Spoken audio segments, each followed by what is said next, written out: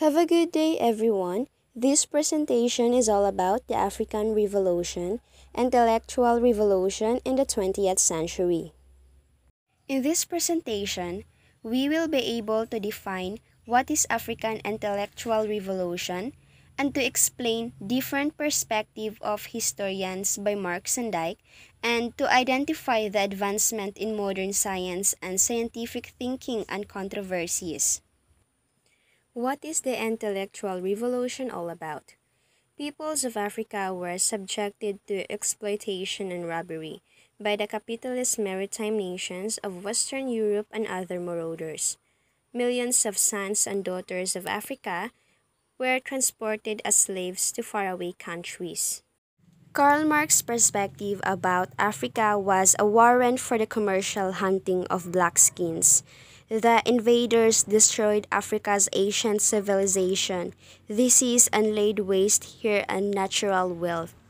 By the end of the 19th century, almost the whole of Africa had been conquered.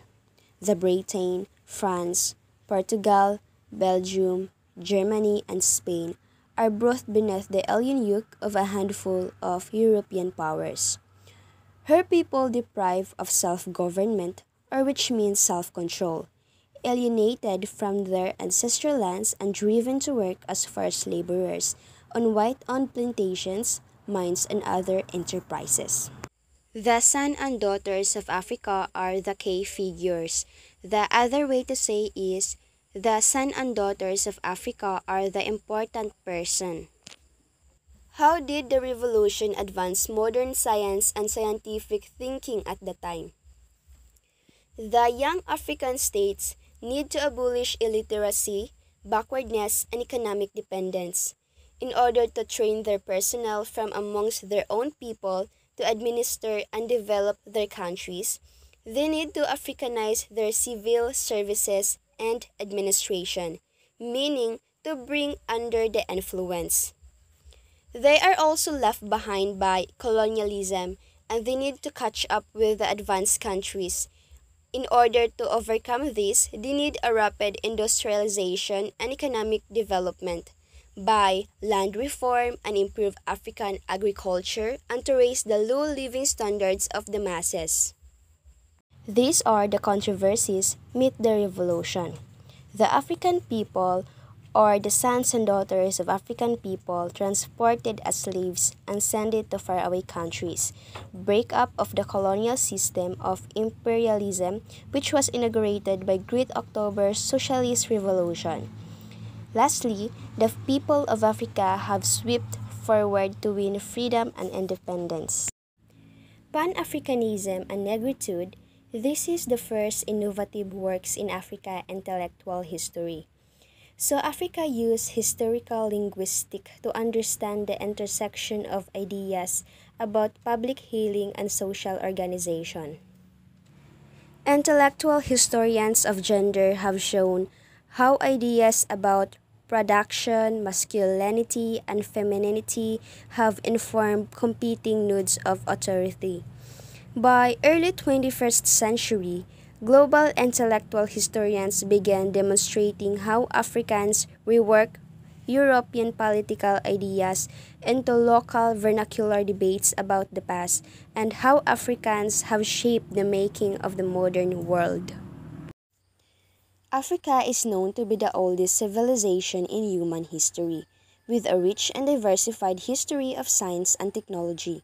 The construction of a complex state structure is taking place in northern Africa, where Egypt, Nubia, and Axum are located. Because of the early state systems that were created around the Nile River, Africa became renowned as the cradle of civilization. Cradle of civilization, it is like any location where civilization is understood to have independently emerged. Hieroglyph. This is a writing system invented by Egyptians. It was used to sketch on walls, pots, and other clay items. It is also the world's oldest writing systems. Papyrus. It is a writing material made from the papyrus plant. It was used as writing material as early as 3000 BC or before Christ. This lineage and culture of achievement though emerged at least 40 years ago in Africa.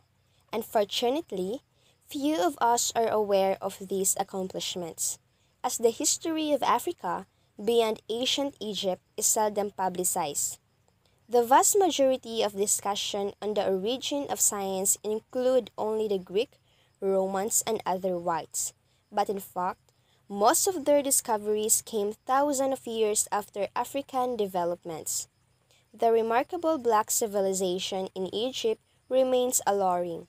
There was sophistication and impressive inventions throughout ancient sub-Saharan Africa as well. Surely, only a few of us know that many modern high school level concepts in mathematics first were developed in Africa, as was the first method of counting. More than 35,000 years ago, Egyptians scripted textbooks about math that included division and multiplication. The distances and angles were calculated. They considered a circle to have 360 degrees and estimated the pi at 3.16. Last 8,000 years ago, people in present-day Zaire developed their own numeration system, as did Yoruba people in what is Nigeria. The Yoruba system was based on units of 20 instead of 10 and needed a significant amount of subtraction to determine number. Another achievement in science and technology in ancient Africa is astronomy. Several ancient African cultures birthed discoveries in astronomy. They charted the movement of the sun and the constellation and the cycles of the moon. They divided the year into 12 parts and developed a year-long calendar system containing 365 and 1/4 days. Clocks were made with moving water and sundial-like clocks. The Dogon U of Saturn's rings, Jupiter's moon, the spiral structures of the Milky Way, and the orbit of the Sirius star system. So the reason why they knew about this, because hundreds of years ago, they plotted orbits in this system accurately through the year 1990.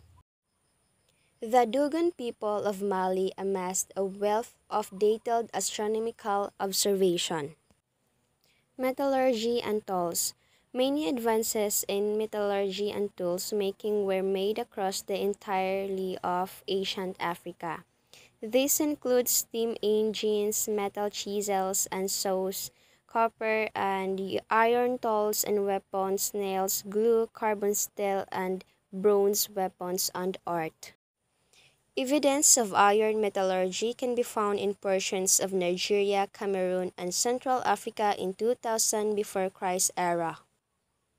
Ancient Africa also have an achievement in terms of architecture and engineering.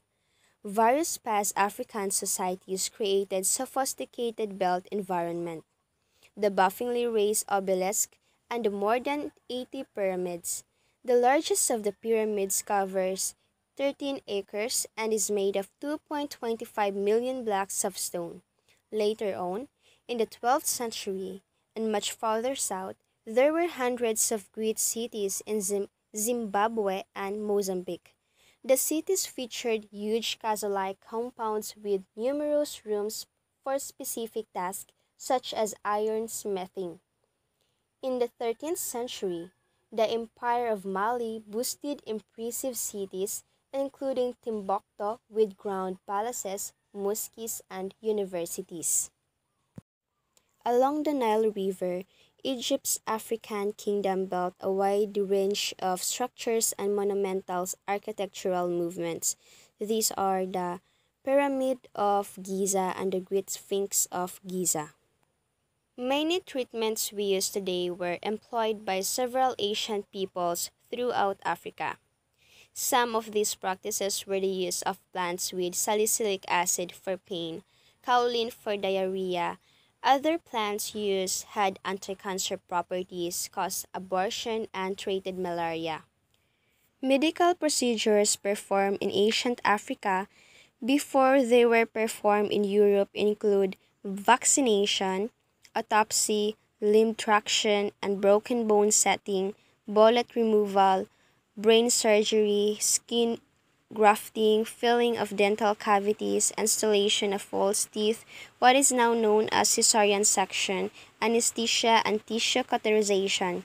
In addition, African cultures performed surgeries under antiseptic conditions universally when this concept was only emerging in Europe.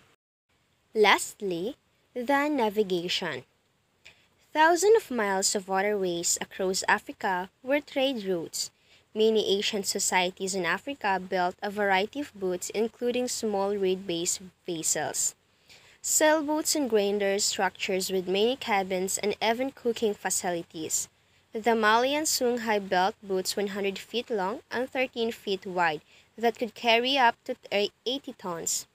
Contemporary scientists have reconstructed these ancient vessels and their fishing gear, and have completed the transatlantic voyage successfully. Around the same time as they were sailing to South America, the 13th century, these ancient peoples also sailed into China and back, carrying elephants as cargo. Now, let's talk about the perspective of Kenneth Onwuka Dyke. Dyke, born on December 17, 1917, and died on October 26, 1983, at age of 66. These are the idea or perspective of Dyke, but first let us talk about his idea of African personality and capability in the next slide. Dyke's ideas of African personality and capability. Dyke is a postgraduate student at the University of London. He swiftly responded to Eurocentric views about Africa in general and perhaps article in particular. Dyke's perspective of oral tradition.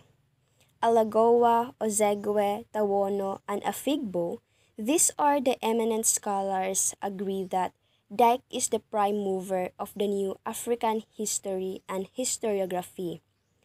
Prime mover, it is like someone who has a lot of influence in starting something important. Dyke is very determined to put his brilliant idea about cultural interdisciplinary approach into practice. He used two independent disciplines of economic and history to explain the European political economic power play.